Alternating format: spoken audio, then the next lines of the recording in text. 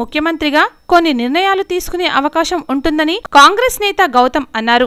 ఆంధ్రప్రదేశ్ ప్రభుత్వానికి ఇబ్బంది పెట్టాలి అని మోదీ ప్రభుత్వం వ్యవహరిస్తుందని, ఎన్నికల కోడ్ అడ్డుకుని ఆంధ్రప్రదేశ్ పాలన సాగించాలని చూస్తున్నారని కాంగ్రెస్ నేత గౌతమ్ అన్నారు. రాష్ట్రంలో ఎన్నికల అరవడి ముగిసింది, కానీ పాలన మాత్రం ఎవరు చేయరని ఇరు పార్టీలు మాత్రం విమర్శలు అస్త్రాలు చేసుకున్నాయి. అసలు రాష్ట్రంలో ఆంధ్రప్రదేశ్ రాష్ట్రంలో ఏం జరిగింది? మనతో పాటు మాట్లాడడానికి గౌతమ్ గారు ఉన్నారు కాంగ్రెస్ పార్టీ నుంచి. ఆయన అడిగి తెలుసుకున్నాం. సార్ చెప్పండి, పాలన ఎవరు చేయాలి, ఏంటి, ఆపద ముఖ్యమంత్రిగా ఎలాంటి అధికారాలు ఉంటాయని ఇరు పార్టీలు చేస్తాం, కానీ ప్రజల సమస్య మాత్రం ఎవరు చేస్తారు? ఈ నెంబర్ ఒకటి మీకు తెలుసు, ఏప్రిల్ 11 ఎన్నికలు జరిగాయి. మే 23 రిజల్ట్ వస్తాయి. మే 27 దాకా ఎన్నికల కోడ్ అమల్లో ఉంటుంది. సో ఎన్నికల కోడ్ అమల్లోకి వచ్చిన తర్వాత దరిదాపుగా ఫలితాలు రావడానికి ఒక 2 నెలల సమయం ఉంది. ఈ 2 నెలల్లో రాష్ట్ర ప్రభుత్వం పాలనా తీరు స్తంభించిపోయింది. ప్రజల సమస్యలు అనేవి నిర్లక్ష్యం చేయబడుతున్నాయి.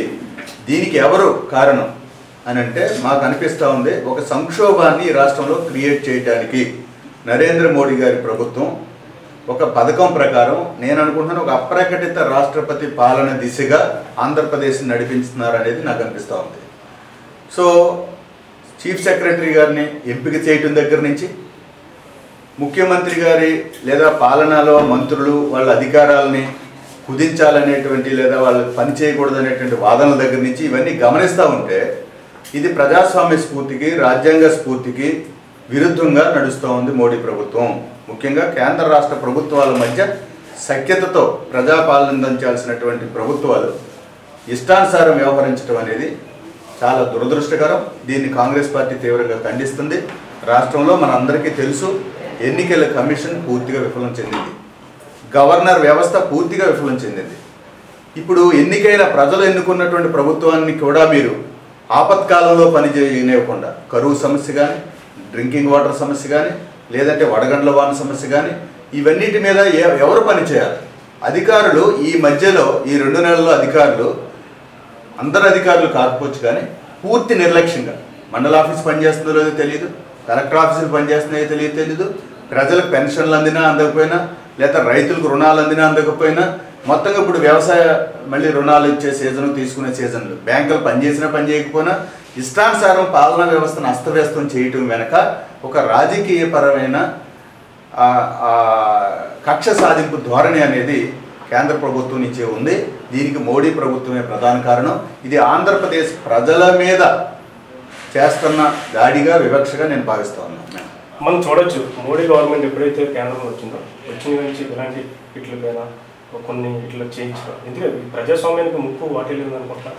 వాళ్ళు నియంతృత్వంగా పరిపాలించాలనుకుంటున్నారు. రాష్ట్ర ప్రభుత్వాలను గౌరవించాలనుకోవట్లేదు.